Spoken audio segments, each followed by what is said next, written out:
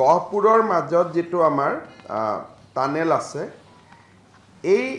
টানেলটো ঠিক গহপুৰত 52 নম্বৰ ৰাষ্ট্ৰীয় পথ আৰু নুমলীগড়ৰ 37 নম্বৰ ৰাষ্ট্ৰীয় পথক সংযোজিত কৰিব ইয়াৰ ফলত কি হ'ব নুমলীগড় আৰু গহপুৰৰ দূৰত্ব 220 কিলোমিটাৰ পৰা it will reduce to 35 kilometre আৰু এই প্ৰজেক্টটোত 20% project ইয়াক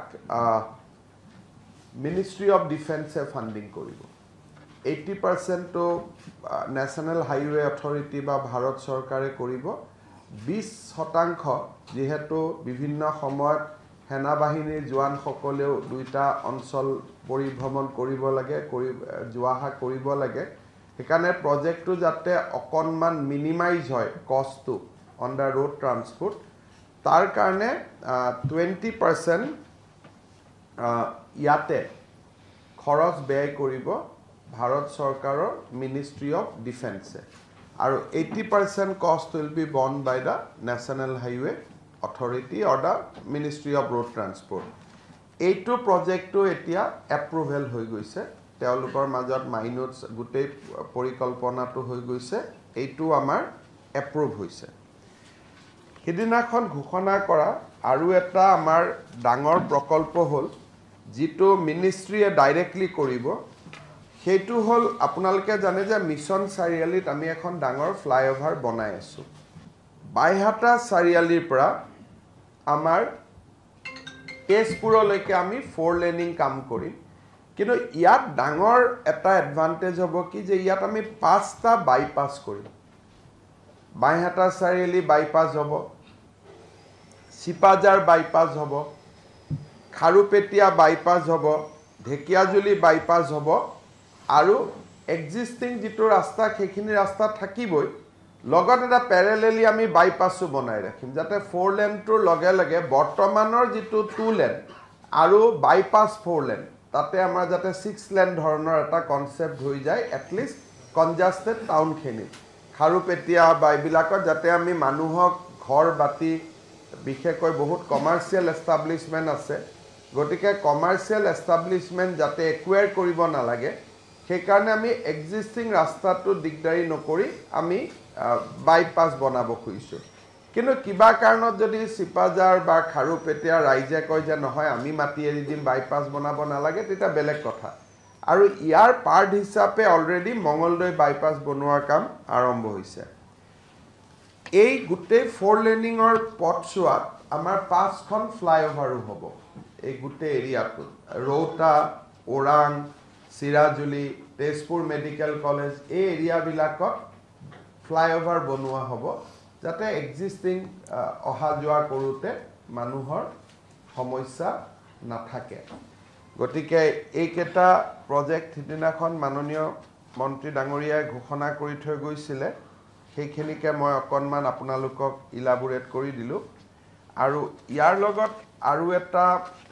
প্ৰকল্প আপোনালোকক আমি ড্ৰয়িংখিনি দি দিম আমাৰ ইয়াত এটা আপোনালোকে সৰু ব্লু লাইন এটা দেখা পাব ইয়াৰ পৰা আৰম্ভ কৰি এই এৰিয়াটোলৈকে এইটো হ'ল আমাৰ প্ৰপ'জ কামাখ্যা ৰূপৱে কামাখ্যা ৰেল ষ্টেচনটো আছে এইখিনি জায়গা আগুৱাই গৈ এইটো মালিগাঁও ইয়াত কামাখ্যা ৰেলৱে ষ্টেচনটো আছে যিসকলে কামাখ্যা দৰ্শনৰ বাবে ৰেলত আহিব ৰেলৱে ষ্টেচনৰ পৰা তেওঁলোকে ডাইৰেক্টলি কামাখ্যা মন্দিৰলৈকে উঠি যাব আৰু এই প্ৰজেক্টটো 116 কোটি টকাত এইটো এপ্ৰুভ কৰা হৈছে ইয়াৰ উপৰি মই সাংবাদিকসকলক অনুৰোধ কৰিম যে কেতিয়াবা সময় পালে মই নেশ্যনেল হাইৱে অথৰিটিকো ৰিকুৱেষ্ট কৰিম যে আপোনালোকে লামডিঙৰ পৰা শিলচৰলৈকে যোৱা ৰাস্তাটো বহুত সময়ত মানুহে কয় আমি টোল দি আছো কিন্তু এতিয়া কি দ্ৰুতগতিত ৰাস্তাটো নিৰ্মাণ হৈ আছে উইথ নিউ টেকনলজি পাহাৰবিলাকৰ মাজত নতুন ব্ৰিজ বনাই আগত যেটো ড্ৰয়িং আছিল এটো কমপ্লিটলি চেঞ্জ কৰি তেওঁলোকে দুখন পাহাৰৰ মাজত ব্ৰিজ কৰি এলিভেটেড কৰিডৰ কৰি one of the best road তেওঁলোকে বনাই আছে আৰু এতিয়া ৰাইজেও সহযোগিতা কৰিছে এই ৰাস্তাটো আমাৰ 2025 ৰ ভিতৰত আমি লামডিঙৰ পৰা শিলচৰ বা শিলচৰৰ পৰা লামডিং আমি সেগমেন্টটো ধুনিয়াকৈ অহা যোৱা কৰিব পাৰিম যোৰহাটৰ পৰা ডিব্ৰুগড় নেশনেল হাইৱেটো আমি এটা প্ল্যানিং কৰিছো যে যেনে তেনে আমি এই বছৰ বানপানীৰ আগতে আমি শেষ কৰিম আৰু তিনিটা জায়গাত নতুনকৈ কন্ট্ৰাক্টৰ আমি লৈছো আৰু আমি ভাবো যে জুনৰ আগতে বিশেষকৈ বানপানীৰ আগতে এবাৰ আমি এই সেগমেন্টটো শেষ কৰি দিম কিন্তু ভাৰত চৰকাৰৰ লগত আমি ডাঙৰ কথা এটা পাতি আছো যদি হৈ যায় যে শ্ৰীৰামপুৰৰ পৰা কমপ্লিটলি লিডু লৈকে আমি গোটেই ৰাস্তাটো সিমেন্টৰ কংক্ৰিটাইজ কৰিব খুজিছো যদি এবাৰ আমি সিমেন্টিং কৰি লব পাৰো তেতিয়ালে এই ৰাস্তাটো সদায় লাষ্ট কৰিব মাননীয় মন্ত্ৰী ডাঙৰীয়াই মোক পৰামৰ্শ দি থৈ গৈছে যে গুৱাহাটীৰ অসমৰ গোটেই সিমেন্ট ফ্যাক্টৰীখিনিৰ লগত কথা পাতিব লাগে কামটো আৰম্ভ হলে যাতে তেওঁলোকে ৰেটটো বঢ়াই নিদিয়ে সাধাৰণতে কি হয় যে আজি 200 টকা বুলি প্ল্যান এস্টিমেট বনোৱা যায় যেতিয়া তেওঁলোকে দেখে যে সৰকাৰক সিমেন্টৰ দৰকাৰ হৈছে দামটো 500 টকালৈকে লৈ যায় লৈ গৈ প্ৰজেক্টটো ইনভাইবল কৰি দি আধাতে প্ৰজেক্ট বিলাক বেয়া হৈ যায় হেকাৰণে অসমৰ প্ৰজেক্ট বেয়া হোৱাৰ এইবিলাকো একোটা কাৰণ যে কাম হোৱাৰ আগতে যিমান দাম থাকে বজাৰত কামটো আৰম্ভ হলে দাম 3 গুণ হৈ যায় হৈ যোৱাৰ ফলত ইয়াৰ পৰা কন্ট্ৰাক্টৰ বিলাক পলাই যায় এটা ওয়ান অফ দা ৰিজন তাত আমাৰ সিমেন্ট ফ্যাক্টৰী সকলৰো এটা ভূমিকা থাকে জুনে পাথৰ দিয়ে গুটেই বিলাক থাকে পাথৰো আজিকালি নাগালেণ্ডৰ পৰা হে অসমত পাথৰ নাই গতিকে তেওঁ মোক পৰামৰ্শ দিছে যে আগতীয়াকৈ গুটেই কথাবোৰ পাতি আমি যদি অসম চৰকাৰে ৰেট কন্ট্ৰাক্ট এগ্ৰিমেন্ট কৰি পেলাব পাৰো তেতিয়াহলে কোকৰাঝাৰৰ পৰা পুৰা লিডু লৈকে গুটেই ৰাস্তাটো সিমেন্ট কংক্ৰিটাইজিং তেওঁ কৰি দিব কিন্তু এটো এতিয়া অনুমোদিত নহয় এটো জাস্ট এটা কনসেপচুৱেল পজিশনত আছে আৰু কলিয়াবৰদি আমাৰ নুমলীগড় হৈ যেটো গহপুৰলৈকে ৰাস্তা হেতু আমাৰ ডিসেম্বৰ মাহত কমপ্লিট হৈ যাব along with the bridge ইয়াত আৰু হৈ যায়গে না পুৰা তো যেটো আমাৰ দুটা ডাঙৰ ৰাস্তা লৈ মানুহৰ মাজত এটা ক্ষোভ আছিলে যে যেটো তেজপুৰ সতিয়া জামুগুৰি গহপুৰ যেটো ৰাস্তা হেতু ৰাস্তাও বেয়া আছিলে আৰু তেজপুৰ কলিয়াবৰৰ পৰা আমাৰ ডিব্ৰুগড়লৈকে যোৱা ৰাস্তাটো বেয়া আছিলে অন্ততঃ এই ডিসেম্বৰ মাহত আমি নতুন খুব ডাঙৰ দলং এখন বনি আছে তেজপুৰত তেজপুৰ ইউনিভাৰ্সিটিৰ পিছফালেদি এই গুটেই দলঙে হৈতে গুটেইটো কমপ্লিট কৰি আমি ডিসেম্বৰ জানুৱাৰীৰ ভিতৰত গহপুৰলৈকে যোৱা ৰাস্তাটো আমি কমপ্লিট কৰি পেলাম কলিয়াবৰৰ কাখৰ ফ্লাইওভাৰখনো কমপ্লিট হৈ যাব যেটো বনি আছে আমি একদম স্মুথ জাৰ্নি এটা আপ টু দা লখিমপুৰলৈকে আমি লব পাৰিম আৰু পিছতটো দুইফালৰ পৰা হৈ যাব বাইহাটা চাইলিৰ পৰা এফালেও হৈ যাব কিন্তু এই গুটেইখিনি কাম হিদিনাখন আমি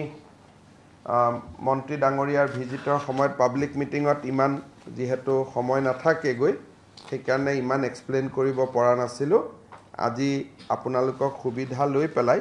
মই গুটেই প্ৰজেক্টখিনি আপোনালোকৰ আগত বুজাই দিলো যদি আপোনালোকৰ কিবা এই প্ৰজেক্ট এটাৰ ওপৰত কিবা খুদিবলগীয়া আছে খুদিব পাৰে নহলে মই নেক্সট পৰ্যায়টোলৈকে যাব খুজিছো অসমে ইমান প্ৰজেক্ট ইমান কথা আগতে কেতিয়াও পোৱা নাই আৰু এটা